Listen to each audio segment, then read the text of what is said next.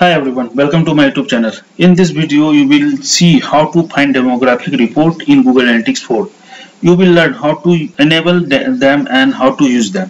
Demographic report in GA4 is not enabled by default. To start collecting data, you will need to do some additional configuration, and in this video, I would show you all the steps to do that, and you will also learn that where the data is coming from and where you can use.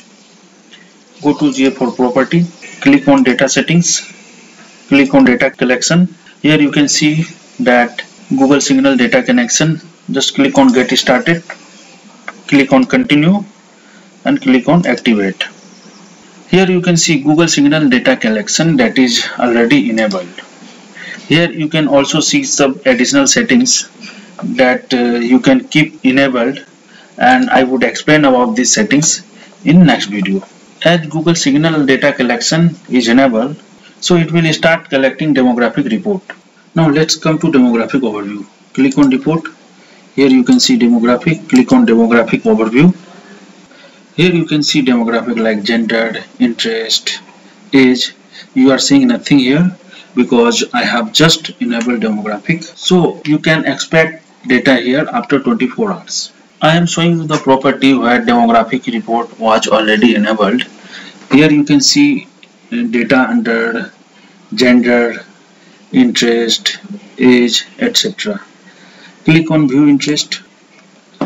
Here you can see interest along with some additional metrics like users, new users, engagement rate, event count, conversion. Here you can see total revenue, and there are some more options here. Just click on interest. You can see country, region, city, language, age, gender, etc. You can select whatever report you want to see. I am selecting here age. You can see age is appearing here. For example, if you want to see the generated revenue by age, just select age, and here you can see the generated revenue conversion according to age range. You can find here users age range, that which age range people take more action like conversion, purchase. You can target which age range people in paid ad. Here you can see this plus icon, click on it. You can see there are various dimensions also here. You can select here sub dimension like gender.